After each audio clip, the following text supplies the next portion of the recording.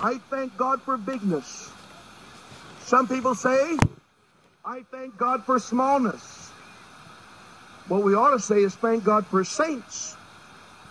Because if we're saints, living according to what God wants, He will bring growth.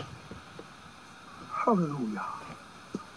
And if we are not saints, we have a form of godliness that denies the power thereof, and we become a reproach and a laughing stock to the world. I'm going to ask you to stand.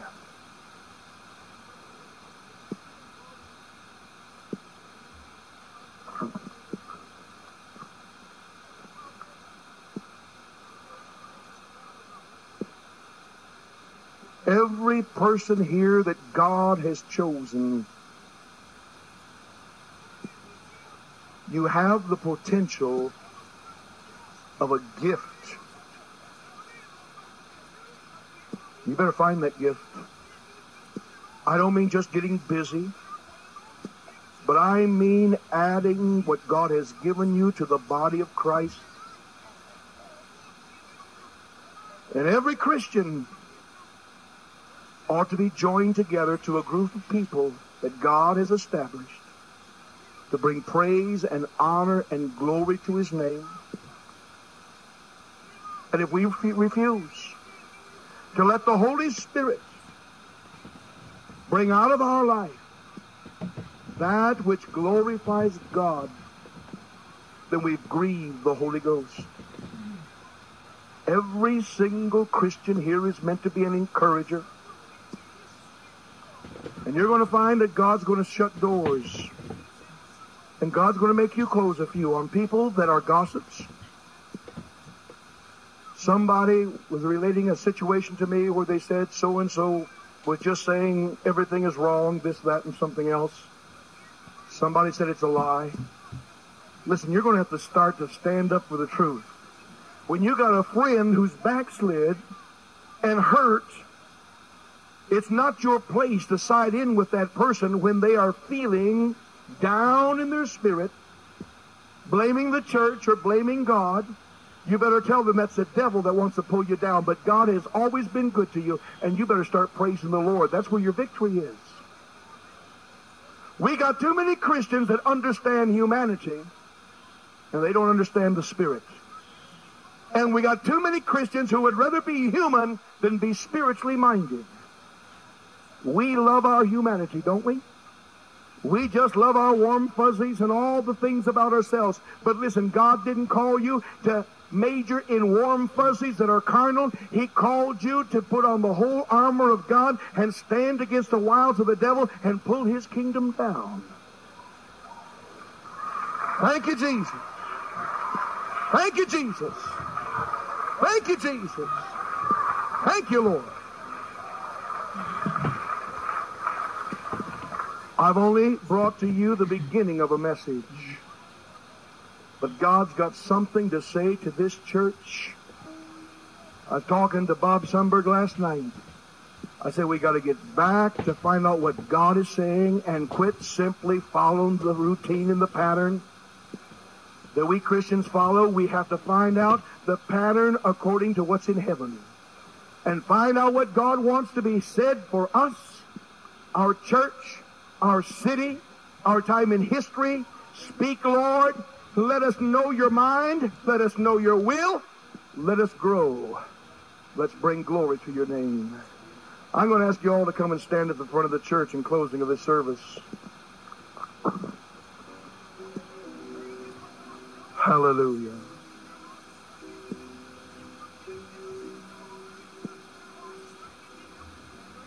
You got a right for more than just putting your time in the kingdom of God. You have a right to expect God to manifest His glory. I don't know about you, but I don't want to waste my time.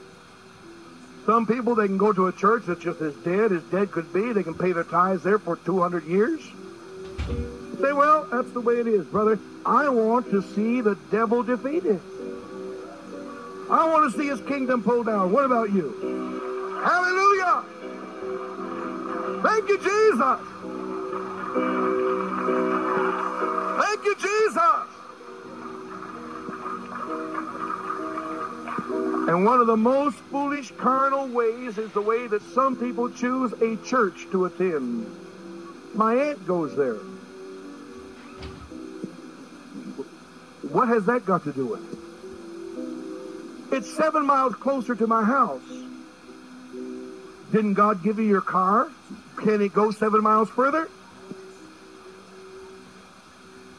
You know, why? Why do we choose a church? Listen, I'll tell you, when the Holy Ghost moves, the church chooses you. It chooses you. It says welcome when you walk in. It says you're home. It says amen. You feel the power of God. You say, God's put me here. Hallelujah.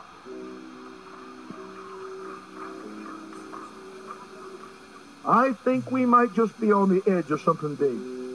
I think God is just about ready to get our attention. Hallelujah. Hallelujah. Hallelujah. Hallelujah. Hallelujah.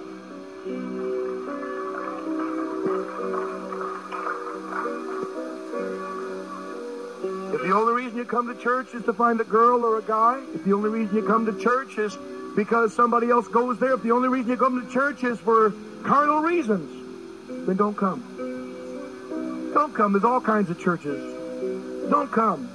But listen, if something stirs your spirit, come back.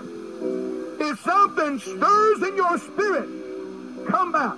If something stirs in your spirit, come back and pray for this preacher that he'll turn you upside down in the power of the Holy Ghost.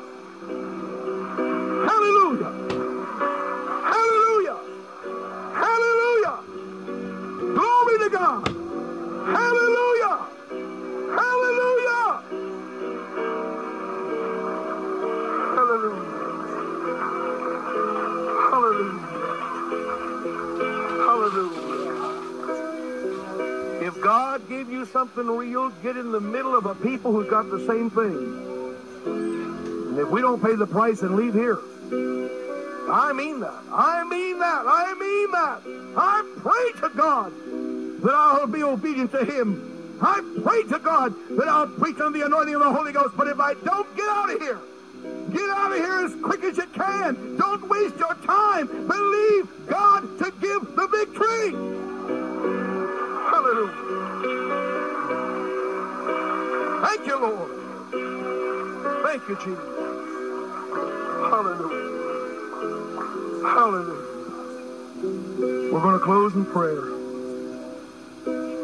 There's a basket in the front for your pastor.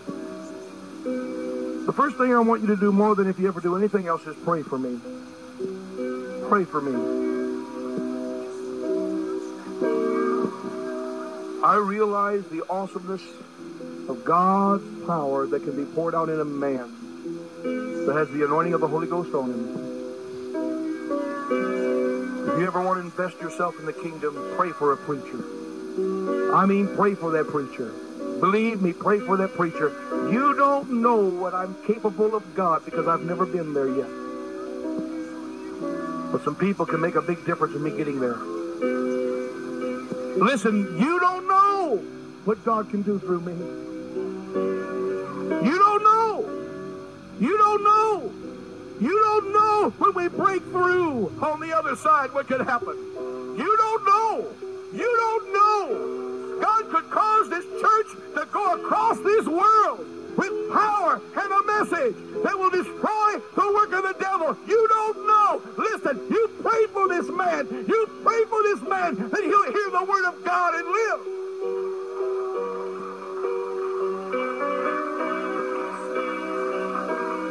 Hallelujah. You pray that God will give me a double portion of His Spirit. Hallelujah. You pray that the anointing will break the yoke. You pray that my heart will be hot for God. You pray. You can't do anything better than that. Listen, it can pull down the strongholds of the devil. Hallelujah. We're going to have a victory. I just believe it. We're going to close in prayer.